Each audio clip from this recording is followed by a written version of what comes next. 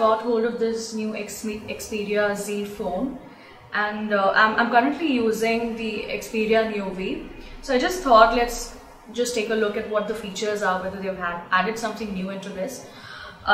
Currently, I've not been very happy with my Xperia Neo V because it started giving me a lot of trouble in terms of its speed. There's a lot of lag after I started using it. It's become very slow, which makes it very difficult for me to use it. So I just compared it with the new Xperia. Like the Xperia phones, it's very chic and very stylish. It's got a very good camera as well. Other feature that I liked about it is that it has a very good, it's water and dust resistant. But given an option, I wouldn't go for an Xperia phone again because I've had a lot of troubles with my current phone, which is Xperia Neo V. The only thing I like about the phone is it's light and weight, and though being an quad-core processor, it still lags.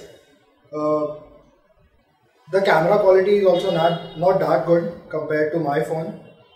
Being a 13 megapixel, the contrast and the image is not that clear as compared to the Nokia Lumia 820. If given a chance, I would rather go for the Nokia Lumia 820 than the Sony Xperia Z. It's really a big phone to get a hold of. I mean, you don't feel comfortable looking at the handset or holding it in your hands. I'm currently using the Samsung Galaxy S3.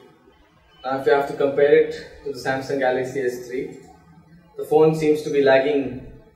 Given an option of buying the Sony Xperia Z, I really wouldn't prefer spending 38 grand on such a phone. I would rather shell out a little bit more and buy the iPhone 5, or I would rather prefer the Samsung Galaxy S4.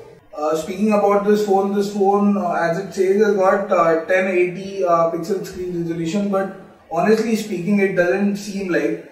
Also there's got camera of 13 megapixel with something called as X mode, but speaking about this, the camera is not that brilliant.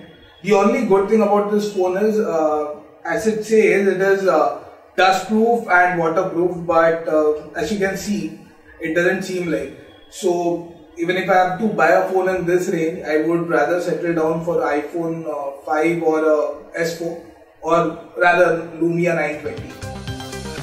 Coming soon, the full review on TechTree.com.